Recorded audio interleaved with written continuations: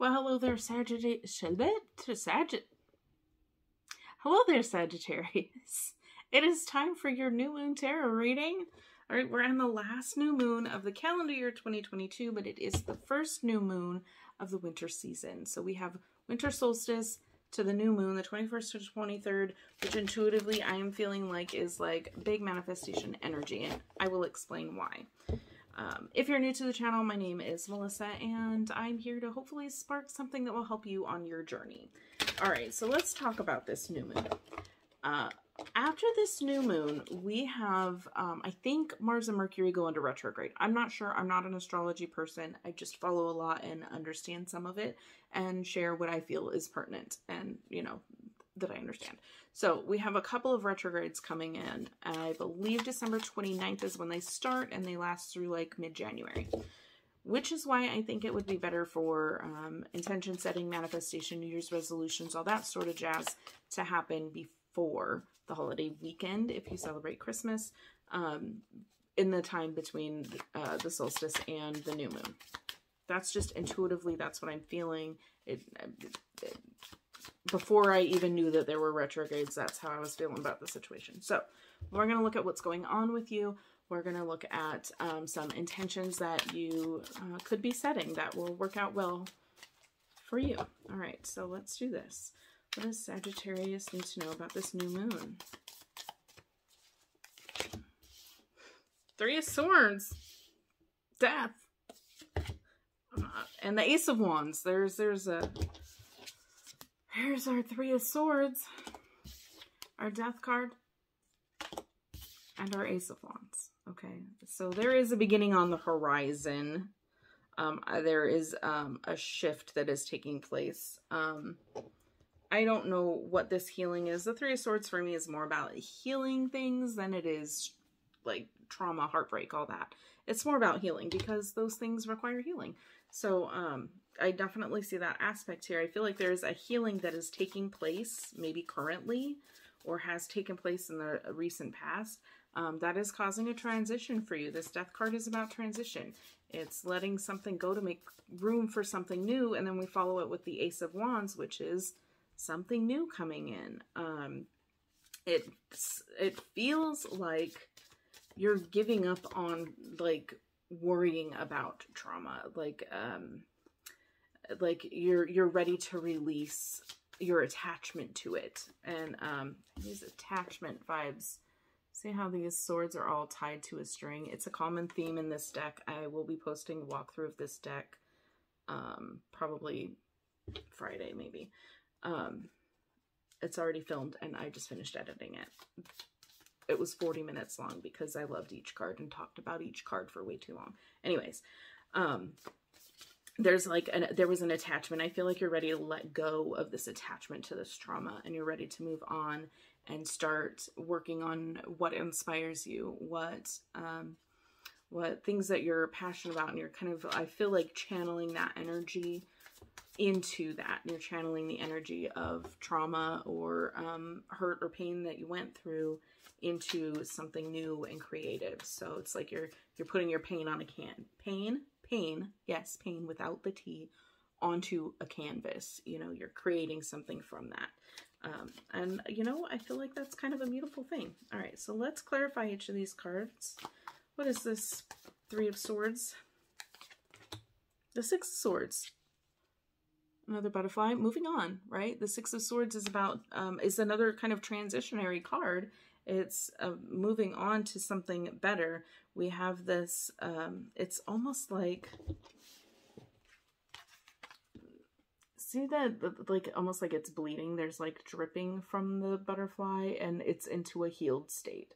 It's like the butterfly itself transformed, not necessarily just a butterfly representing transformation. It's like the butterfly itself transitioned or transformed into, like, and this is in a night sky, and it's like white, like it needed to bleed that green out.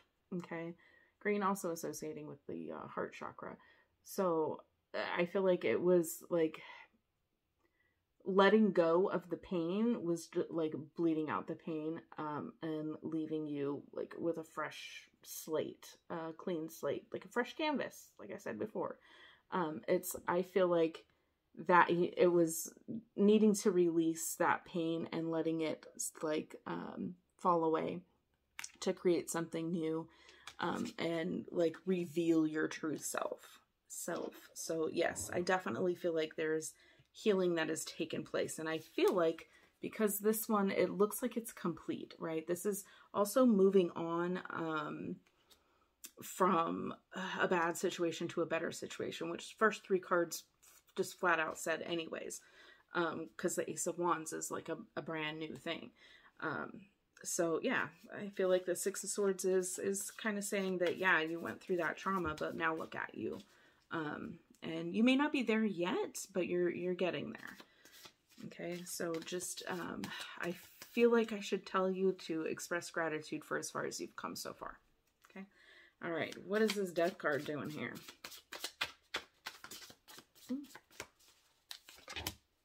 Then we have the Nine of Coins, right?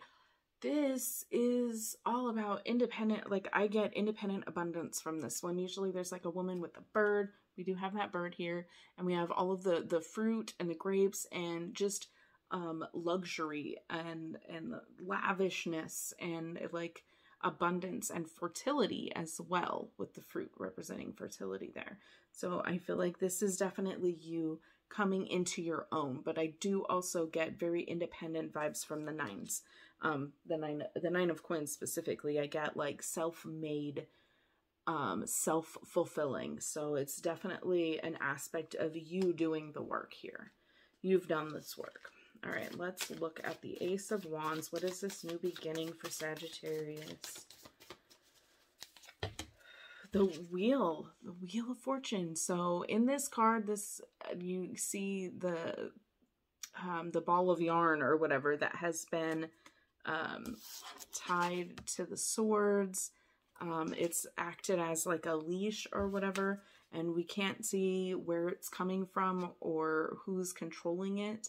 But then we see the wheel. The wheel is what is spinning. It's spinning around that. You can see it's kind of tangled in there, and as the wheel spins, it kind of pulls those strings.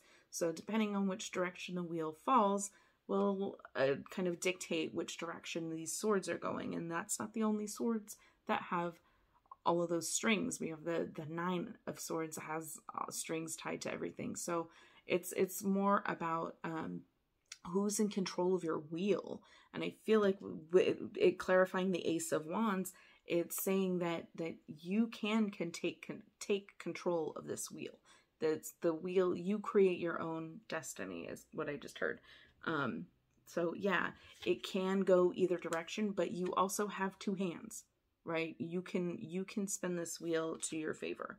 And I feel like you're doing that with this kind of very independent action card here. So let's get an intention.